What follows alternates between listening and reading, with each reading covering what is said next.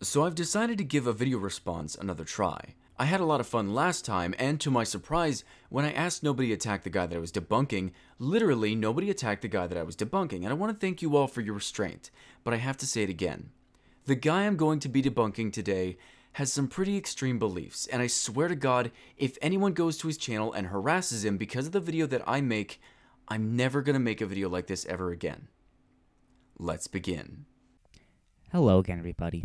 This is Mr. NoobTube Gamer, and I am here to help my fellow console comrades. Let's have a temporary peace agreement for the console wars, just for this video. That's all I ask, because both PS4 and Xbox One players have one common goal, and that goal is to debunk the common misconception that PC gaming is better than consoles. Sony and Microsoft fans, we both want to expose PC gaming to the inferior platform that truly is, and you know how the old saying goes, the enemy of my enemy is my friend.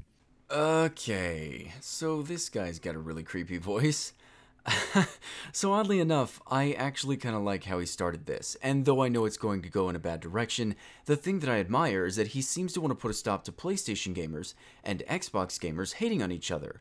But the regressive part is that he decided that the way to go about this was to try to force some sort of hate towards PC gamers.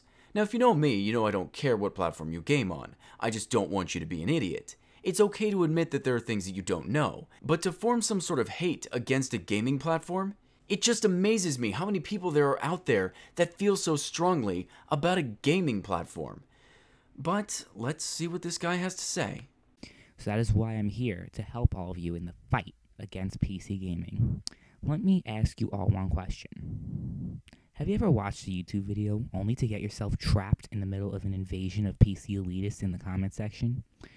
If you answered yes to this question, then this video is for you, because I am here to help you fight back against these entitled PC gamers, because this video will teach you how to win a PC versus console debate every single time.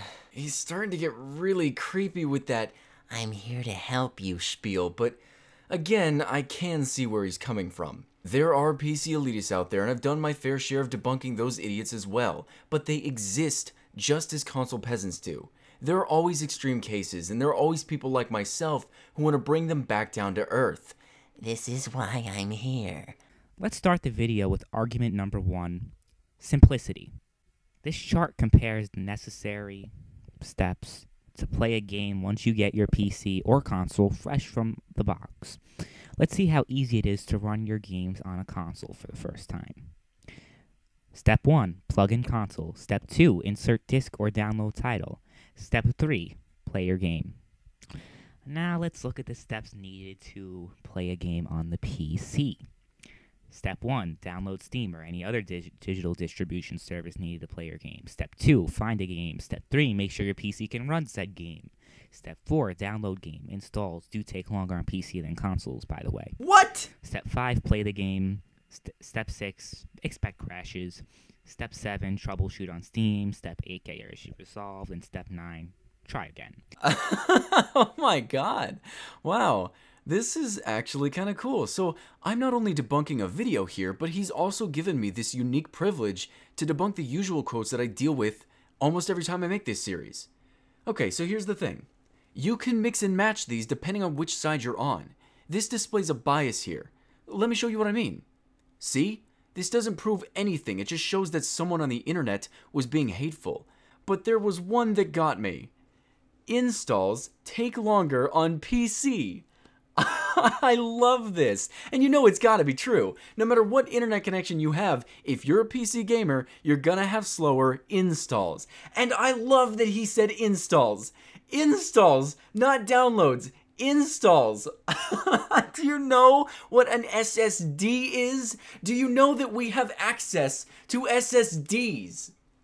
Now, I'm sure that many PC gamers watching this video will deny the fact that PC games crash on a frequent basis. Yeah, they will deny that, because they don't. Do you want an example? I've literally only had 2 games crash when I first tried to start them, and the only game that crashes all the time for me is Garry's Mod, but that's mostly because of me adding too many assets into the game. However, when I was on Xbox, games crashed pretty much the same exact amount. It happens. which is why I have evidence. That's right. As you can see here, I conducted 3 different Google searches in order to determine the amount of reported game crashes on each respective platform. I concluded that the PC has nearly 30 million reported game crashes, while the PS4 and Xbox One have a combined total of over 8 million game crashes reported. Therefore, you are approximately 3.46 times more likely to experience game crashes on the PC than the PS4 and Xbox One combined. Do you want to know why that is? See, the thing about PC gaming is that anyone can make games for others to play. Indie titles are ran on engines that are sometimes not built to run the games as well as these developers hope. Now, that's not to say that AAA games never crash, but when you have a platform that has more games than every console combined, of course you're going to experience more crashes. My neighbor has more grass in his yard than I do. Is it not surprising that my neighbor uses more water? But now it's time to move on to argument number 2, affordability. Now, don't worry, this argument will be further elaborated later on in the video, but for now I will just state that the Xbox One costs $350 and the PlayStation 4 costs $400. It should be noted that as of the recording of this video, you can buy the PS4 and Xbox One bundled with a game, which even further increases the value of the console.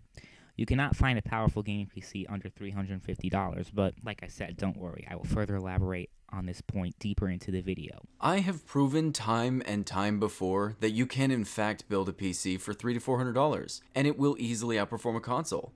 My viewers send me budget builds all the time around that price, and the specs are generations above what's inside this generation's consoles. Man, there's nothing wrong with gaming on console at all, but the idea that consoles are cheaper for a better experience? It's been overkilled, and it's dead wrong. Argument 3. Better social experience on consoles.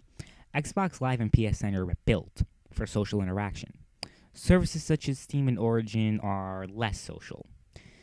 Let's take a quick look at some of the best features PSN and Xbox Live have to offer. As you can see, PSN has a wide array of features that make it more social platform than Steam. For example, the PS4 has cross-game party chat, a feature that Steam does not have. In order to communicate with others while playing different games, you must open another program such as Uvu, Skype, or any other over-the-internet calling service. These programs running along with your games can lead to a major dip in performance. Also, the PS4 is a better interface meant for social interaction, as well as the Xbox One. Both the PS4 and Xbox One offer an integrated game recorder. Again, the PC, on the other hand, requires separate programs in order to record gameplay, such as Fraps. Additionally, the Xbox One and PS4 have Twitch live streaming integrated as well. Again, you need separate game recording software in order to live stream PC games, such as FF Split. Do I need to say any more on this? It's irrefutable that consoles are more social than PC. Ooh, this is gonna be fun, and I gotta say that I love how you found the most extreme pictures you could find on Google and then used them for your research. To begin, you said that Steam is a less social platform because it does not allow you to talk to your friends as you play games. The issue with this is that it's absolutely wrong. Steam has an in-app feature where you can call anyone in your friends list that you want while you play. You don't in fact have to open up other programs. However, I always do, because it's easier. It offers me more options and does not impact my game's performance at all. See, the thing is, unlike you, I don't have a weak processor, and even if I did, apps even as resource heavy as Skype don't impact your games almost at all. It's rare if they ever do, so that's a blatant lie. You then said that the PS4 and the Xbox One offer game recording, and as great as that is, you can only record 5 minutes of gameplay at a time with the Xbox and only 15 minutes with the PlayStation 4, whereas we have programs that are in fact free, like Shadowplay, that allow us to record our games as long as we choose to. We also get to decide what programs we wish to use, and you're not limited or dictated by anything. After this, you said that consoles have an integrated streaming service that allows you to stream to Twitch. What you did not mention is that this is restricted as well in the stream quality. Now look, if you're going to mention pros, you have to be thorough, otherwise some jerk like me is going to say something. Now I'm going to say this. When I was on Xbox, I was not as social as a gamer. When I switched to PC, I instantly gained a ton of internet friends, and I gamed with them all the time. Now, why was it that on PC, I was able to be more social, whereas on console, I was not?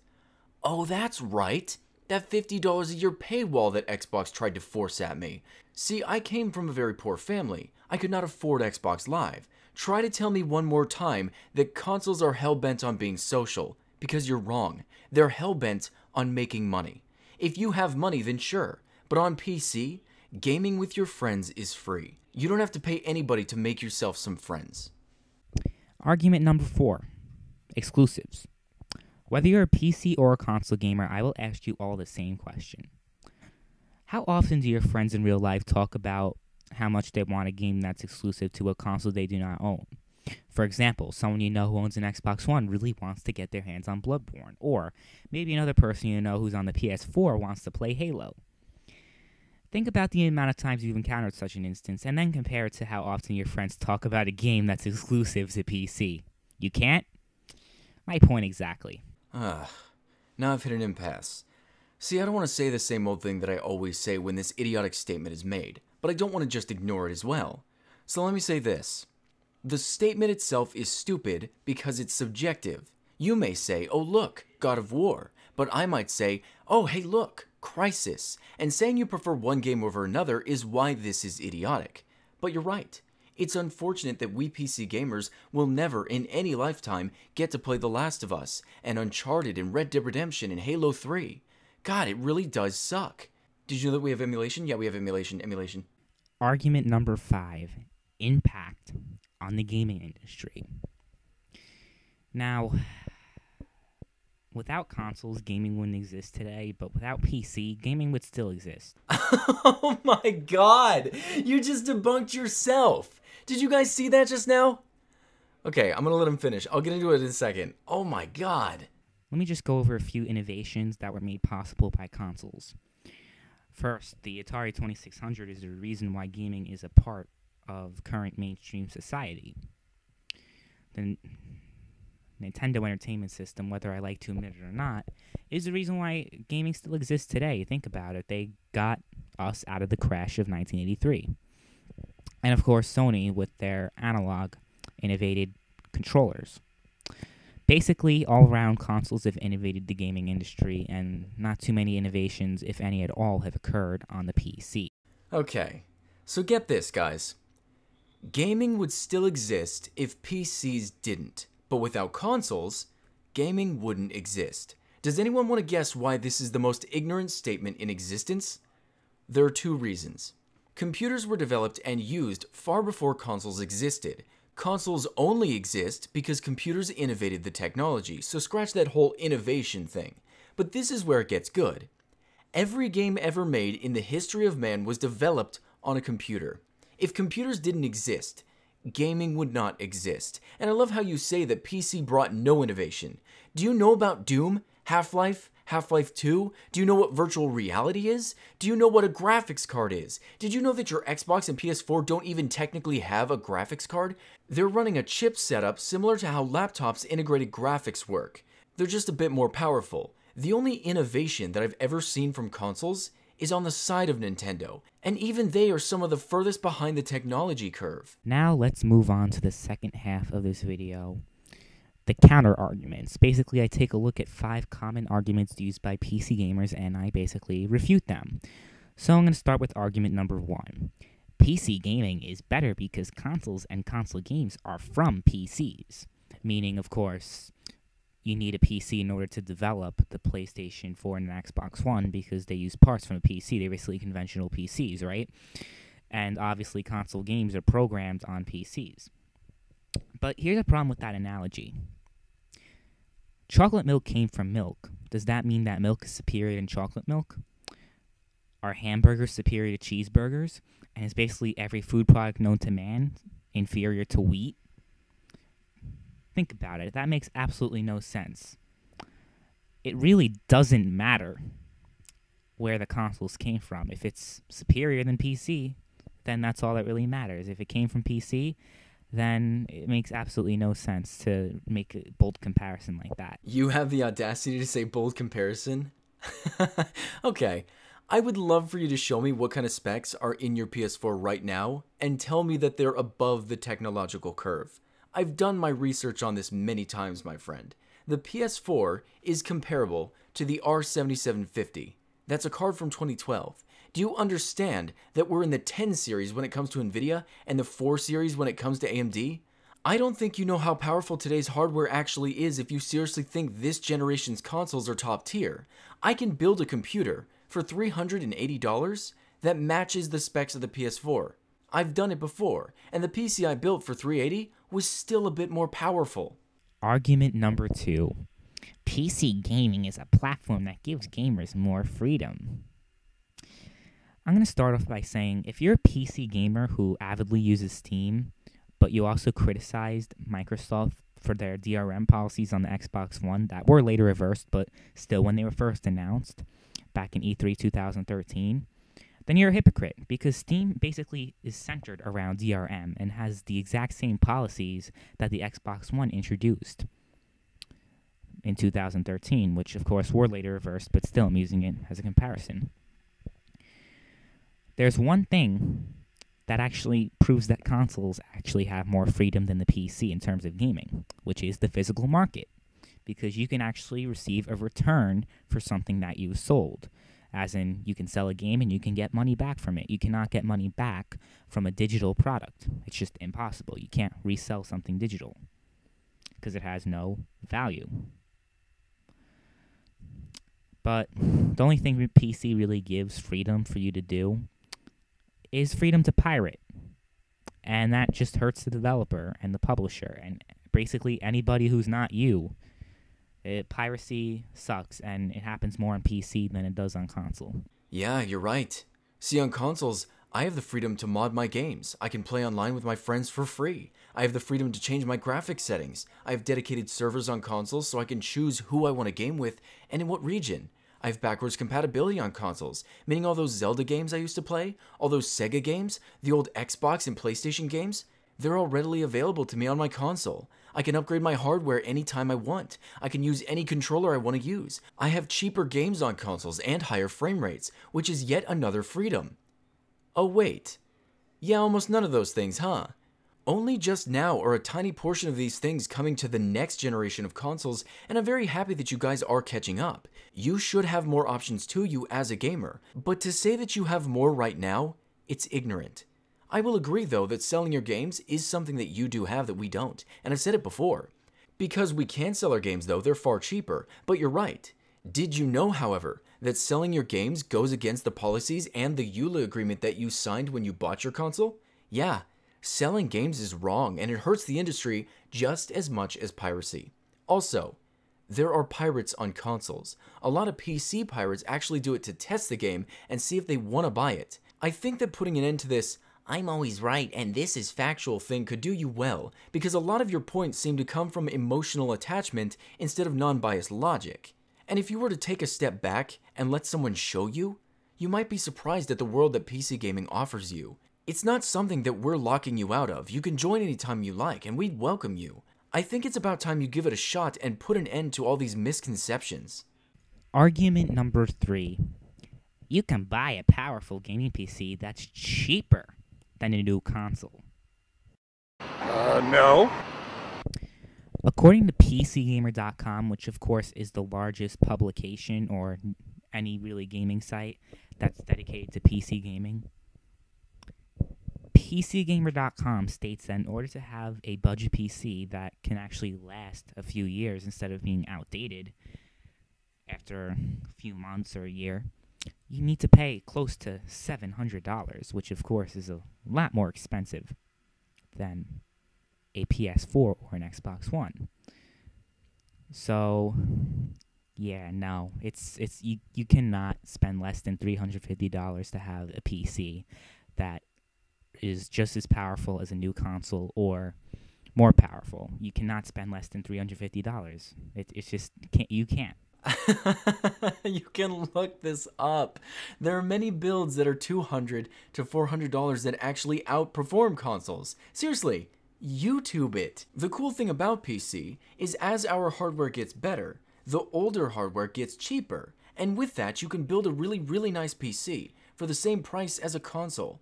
As of this date, I've done it 5 times. All gaming PCs under $400 and are running every game you throw at it at least 1080p, 60 FPS, medium or high settings. The sad thing is that you don't even have the capability to prove me wrong. I could be lying to you right now, and I could be telling you the absolute truth, but you didn't do any research on this, so no matter what, all of this is gonna brush right off ya. And it's sad, because you seem like a pretty dedicated gamer. You have the potential to make some pretty good points about something. Alright, so argument number 4. PC gaming is a better value than console gaming. This is a bit relatable to the last point I made, but it's a bit different, right? So basically, people mainly say that PC gaming is a better value because although you spend a lot of money up front, you save a lot of money from Steam sales and everything, right? Well, let me start off by saying that Steam accounts are not free. Steam is not a free service. You have to spend at least $5 in order to have a full account. Now, I can say that having to spend $5 to have an account on Steam is kinda dumb, but they did it to ward off hackers and thieves. However, what gamer in history is ever going to jump onto Steam and never spend any money? Steam is a DRM. You buy games from it. What a dumb thing to gripe about. Also, you failed to mention that you aren't paying for a Steam account. All you have to do is buy a game. Once you buy enough games that accumulate to $5, little side note by the way, that took my friend almost 2 days because he first got Steam during a Steam sale. Only then will you have an activated account. Yes, PlayStation Plus costs $50 a year, and Xbox Live Gold does cost $60 a year, but you do get free games every month that you can keep in your library forever. Steam, on the other hand, you do have free weekends, but you're only able to access those games for 2 or 3 days. Except for the fact that games go free to own on Steam all the time. Amnesia was free a few months ago, and those who got it get to keep it forever. Not to mention, Origin gives games away all the time for free. Need for Speed Most Wanted went free, same with Nox, Battlefield 1942, all of the DLC to Battlefield 4, same with Uplay. Uplay's been giving away games all year. Rayman Origins, Prince of Persia, Splinter Cell, and don't forget emulators. Every game on almost every past console, mobile or otherwise, they're free to us. But, like you said before, every single PC gamer without a doubt is a pirate. So why would it matter at all if DRMs give games away or not? You seem to be contradicting yourself here, buddy. Also, multi-platform games are always better on the console, such as Batman Arkham Knight, Watch Dogs, and of course, The Witcher 3. Batman Arkham Knight, Watch Dogs, and The Witcher 3 to date run better on PC. Check yourself. And argument number 5, PC gaming is superior because it has better graphics. Now, this is definitely the most used claim, right, that PC gamers like to say. And honestly, it cannot be refuted, directly at least, right? Because PC gaming does offer better graphics. Whoa. I was actually going to say that this kid is pretty much hopeless, but it looks as though he does have some objectivity in him. Maybe he can be helped. I'm sorry I gave up on you when I did. I should have had more faith in you, my friend. Please continue. However, Crap. what I can use to refute it is that most PC gamers do not have PCs that are actually utilizing the better graphics, as shown by a Steam survey. So, therefore, it really doesn't matter if it has better graphics when most PC gamers don't use the better graphics. Sure, it sells. The new PC games, they sell, but not as much as it would if more people actually had it. So after a quick Google search, I found the article that he was talking about, and there was no factual evidence nor sources in the article to prove it true. However, let's say it was true. The benefit is not that PC gamers have better graphics. Graphics are just the icing on the cake for us. The benefit is that we have the ability, the option. We aren't trapped or stuck or dictated to a certain resolution or graphical setting like consoles are. We have more options, as you generously stated earlier. And this is the real benefit to this platform. You decide. So, yeah, console wins this thing. You know, it's not a debate at all. It's pretty much irrefutable for the most part. Consoles are better than PCs, and any console gamers out there that's sick and tired of getting pushed around by those PC elitists, use this video to counter everything they say, and of course to give your own arguments on why consoles are better. So yeah, I hope this video was helpful to you guys, and of course, I'll see you guys later. So yeah. Oh God. And that ending was terrible. So, yeah, it seems that this wasn't a debate at all. You can't even refute these, as they were my own opinions gathered from cancerous Google images that I decided I wanted to be fact.